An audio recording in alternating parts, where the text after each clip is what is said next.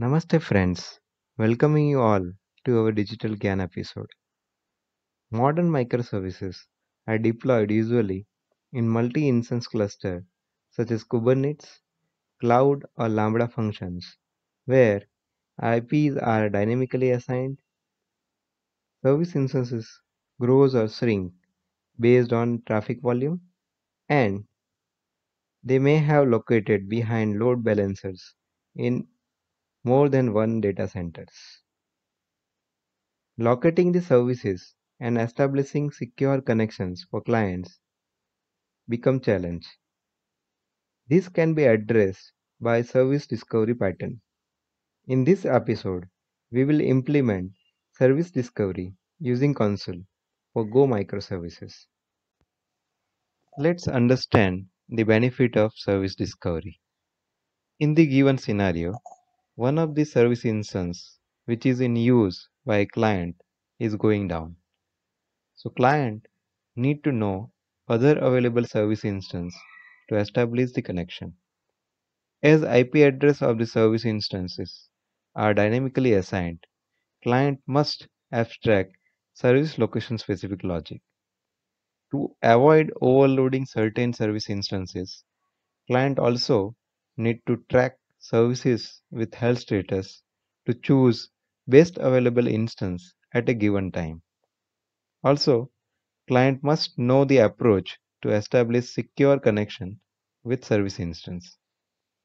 Service discovery pattern offers all these capabilities.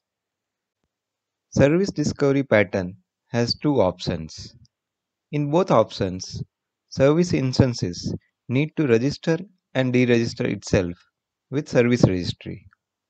In client-side service discovery, client is aware of service registry and responsibility of routing the request to available service instance lies with client. While in server-side service discovery, service registry sits behind load balancer and load balancer takes care of routing the request to available service instance.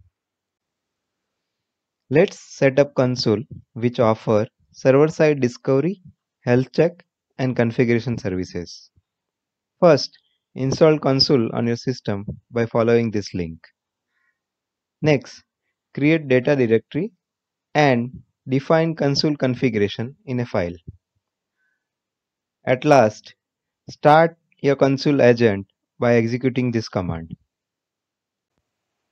Consul knows about services through local Consul client where each service gets registered. Services can be registered by multiple ways. Automatically register service with Consul client via HTTP API. This is the preferred route for all Consul-aware applications. We will see this in more detail next with Go application. Second option is manually register the service by writing a service definition file. And third, automatically register service via integration for container orchestration platform such as Connect Service Mesh on Kubernetes. As we have talked earlier, every service instance needs to register itself with service registry. This is done using Discovery Client. To implement Consul Discovery Client in Go application, install Consul API module. Then import Consul API and initialize client in your application. Here is the implementation of registering the service in Golang with Consul. It primarily requires service name, address, and port detail. To enable health monitoring, provide HTTP health check endpoint while registering the service with Consul. To track and monitor the registered services, open Consul Services dashboard. Here you can view all registered services along with its health status.